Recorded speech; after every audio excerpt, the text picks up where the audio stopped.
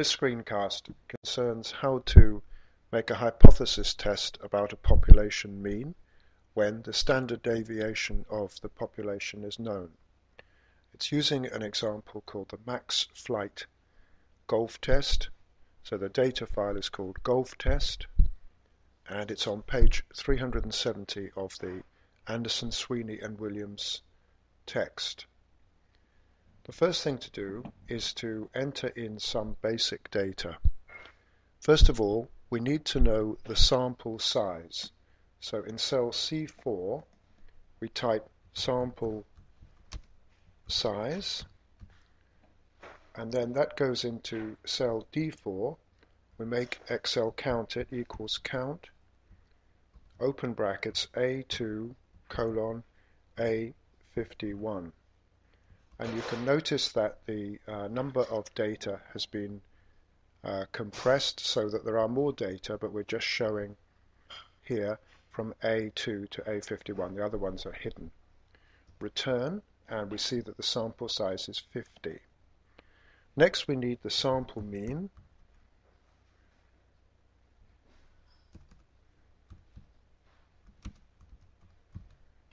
And so we use equals and then average A2 to A51 as before. I put in a wrong mistake. They're very easy to make a mistake. So A51.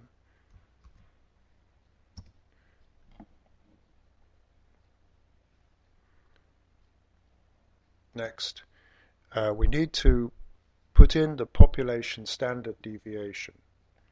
So we type in population standard deviation.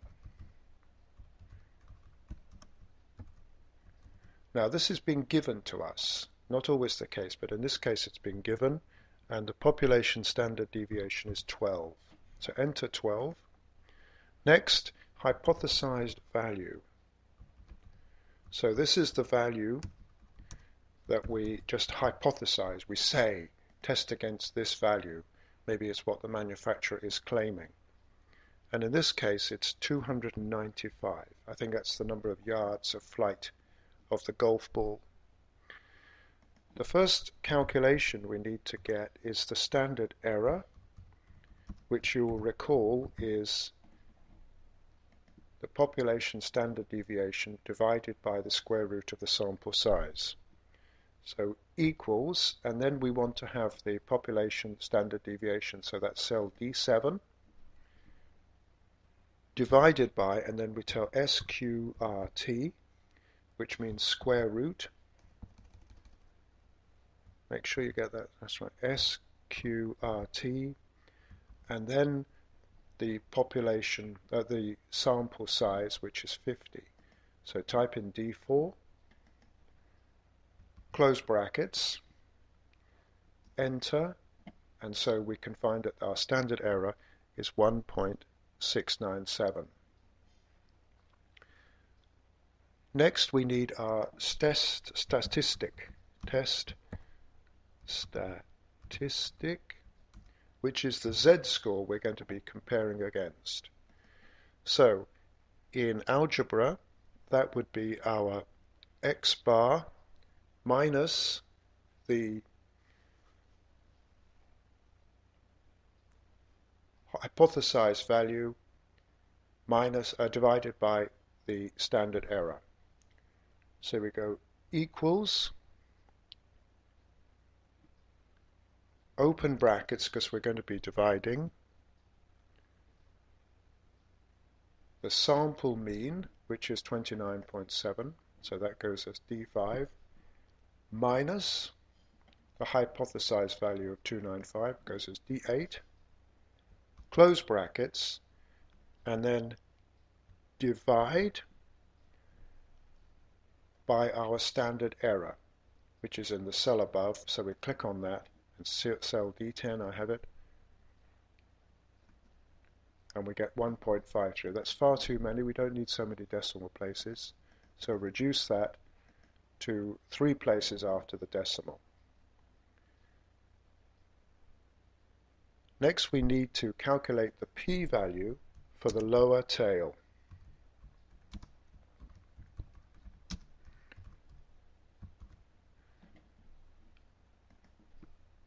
we ask Excel to give us NORMSDIS, the normal distribution for a test statistic Z. So it's looking up in the equivalent of its tables, what is that Z value? So we click on here, it's in cell D11, close brackets, and it gives us 0.9372. So if you looked up in your own tables, you would see the same value. The p-value for the upper tail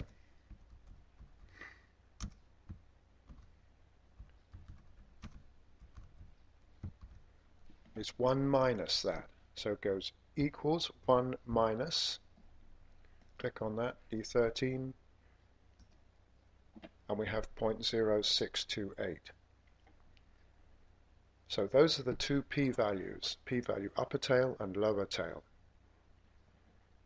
Now if we wanted to get the p-value for a two-tail test, p-value two-tail, that is saying is or is not equal to the hypothesized mean, we go equals 2 asterisk means time, and then take the minimum, min for minimum, of these two values. So D13, comma, D14, close brackets. So take the minimum of those two and multiply by 2 is what that equation is saying. And there we have our two-tailed value, which can be compared against alpha to see whether or not we should reject or fail to reject the null hypothesis.